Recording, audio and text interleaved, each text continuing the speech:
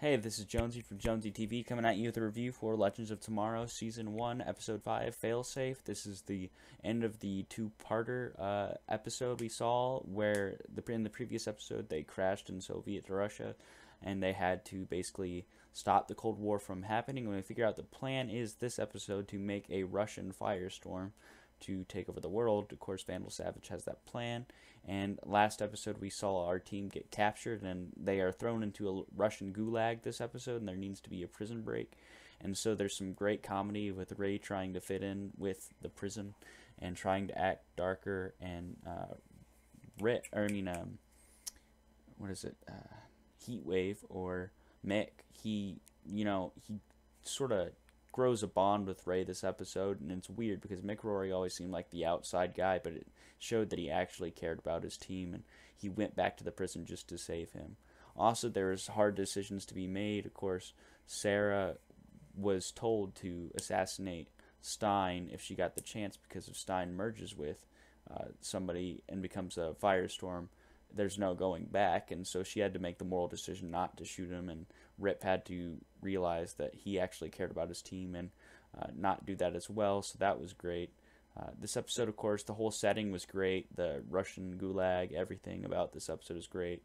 And Victor Garber's Martin Stein was good in this episode because we saw a side of him where he saw his friends getting tortured, and yet he didn't break, but you saw his face, the fear, the disgust, everything about his performance was fantastic this episode. Especially at the end of the episode when we see them all fighting at the end of the prison, and we figure out that that crazy Russian lady merges with Stein, the crazy Russian scientist, and we see that just that cool prison brawl and prison fight by the Gulag, and we see Vandal Savage was actually a better episode or a better villain in this episode. As I said, Crump's performance varies in this season from terrible to acceptable and pretty great, and it just varies on the episode. I just think the writers may have not messed up, or may have messed up on him a little bit.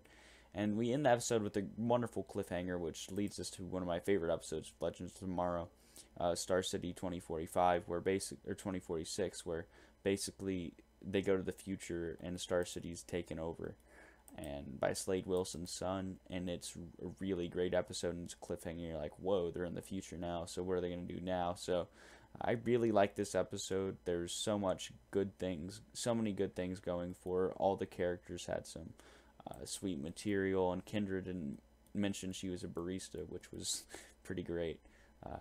And Jack's got some character development, outside of being Firestorm, so that was great. So just an overall great episode. I had to give Legends of Tomorrow Season 1, Episode 5, Failsafe a 9.5 out of 10 because it was really fun, it was really awesome, great character development, everything.